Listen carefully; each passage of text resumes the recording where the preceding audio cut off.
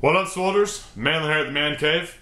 Strongman Sunday. About 2 hours ago, I had a straight up man breakfast of steak, eggs, hash browns, grits, toast, and coffee. I'm feeling pretty damn saucy, ready to move some heavy weights. But before I do, gotta give you that tutorial on farmer's walks I've been promising you about. Was gonna do it Friday, didn't have the manpower to do it. Saturday, a little rainy. Sunday, beautiful day out. It's a great day to show you what's up with it. Farmer's walks, if you don't know, it's a pretty simple lift. You pick up heavy weights and you walk with it. Simple enough. That said, with everything, every task, there's a right way and a wrong way to do it.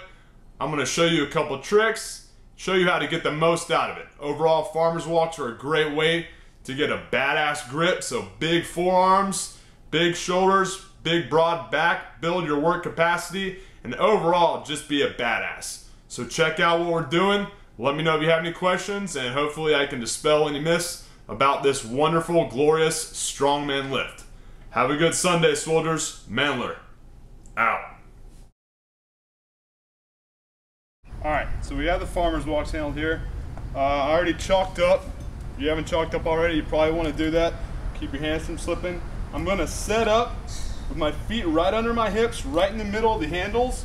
And the first thing I'm going to do, instead of reaching straight down, I'm going to curl my wrist in a little bit. Stay nice and tight. I'm in position. Everything from my ass all the way up to the top of my head is completely aligned. I'm going to take a deep breath. Stay tight. And that's the pick.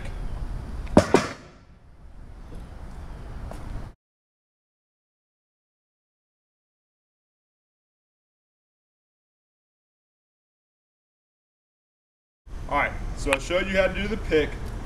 We're going to talk about the walk now. So I've got the pick, stay nice and tight. We want short, choppy steps, short, quick steps, and my head is about 5 feet ahead of me at all times. Keeping my back nice and tight, right there.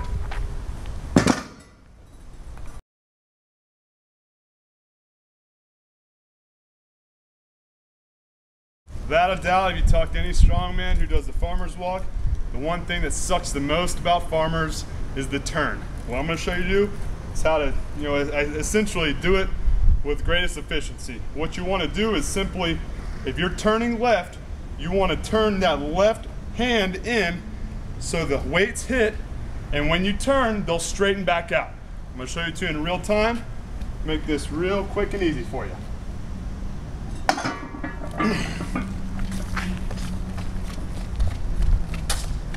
Turn it in, short, quick steps, tighten up, right back at it.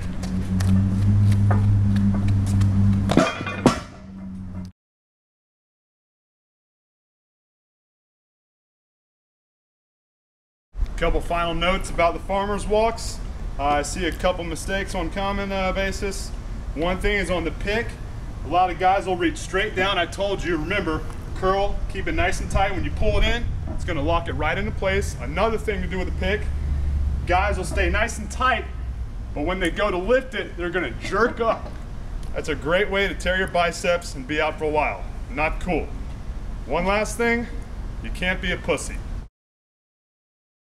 All farmers walks, and really all strongman competitions and events, it's a lot of tough, hard work, and if you can't deal with the pain, don't even try it. One final note about the farmer's walks, you do not want to let your calluses get too thick. Alright, all you need to do is after you get out of the shower, take one of these pet eggs, which you can get at either CVS or Walgreens, and shave the calluses down. You do not want to be training or even in a competition and have your hand bust wide open because your calluses got too thick and the handles on the farmer's walks rip your hands open. It's not cool, it's painful, and ultimately you're not going to be able to train for another 2 or 3 weeks until your hands mend. So don't be stubborn, shave down those calluses, and get better.